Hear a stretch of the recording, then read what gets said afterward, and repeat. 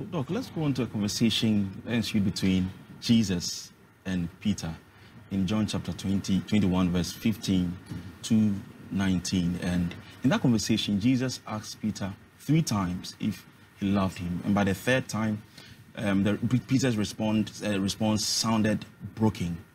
Now, why did Jesus have to ask Peter thrice if he loved him?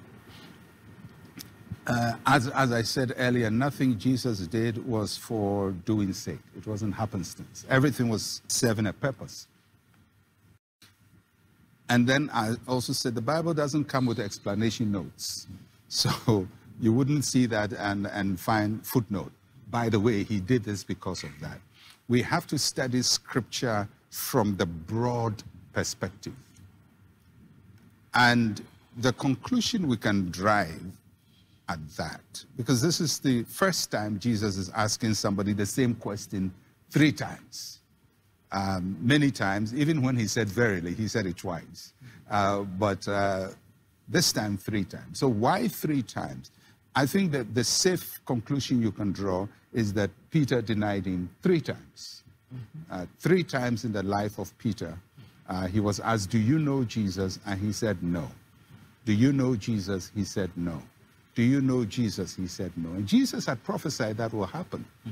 And had told Peter, you will be strengthened. And when you are strengthened, or when you return, you come and strengthen your brothers. Now, how do you help somebody who has denied you 3 times, who is bearing so much guilt? The person who said he would die for you, go with you to the end, has blown it big time. So Jesus has to help Peter not only to forgive him, but to emotionally restore him. He had to get the man to the point where, yes, he knows he's been forgiven, but he can accept himself and face life, because he's going to play a very important part in the church. So Jesus had to give him 3 opportunities to nullify the 3 denials. Peter, son of Jonah, do you love me? Yes, Lord, I love you. And he said it 3 times. You can make other conclusions for it, but that's how I see it, that Jesus was helping him to feel restored. Because, you know, sometimes God forgives us, but we never forgive ourselves. Because we feel we've done so badly that even after God says, I've forgiven you, you are just feeling, I need to do something to rectify this. I need to do something to make up for the mistake I've done. And that's exactly what Jesus gave to Peter. He gave him the chance to recover every negative word he had spoken.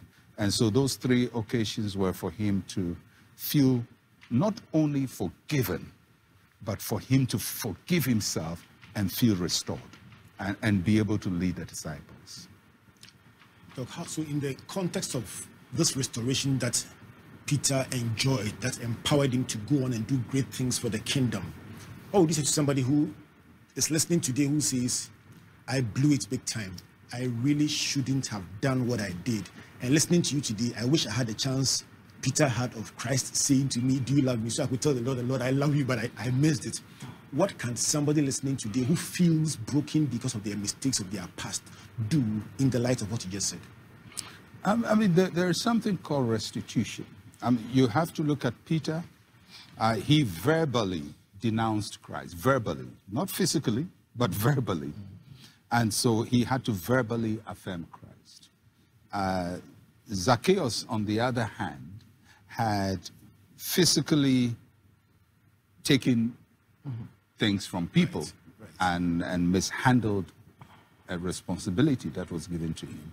So his restoration for him to take the same resource and use it for good. And so sometimes you don't get the chance to go back to correct a past mistake, but he gives us the chance to go forward and do better where we did wrong.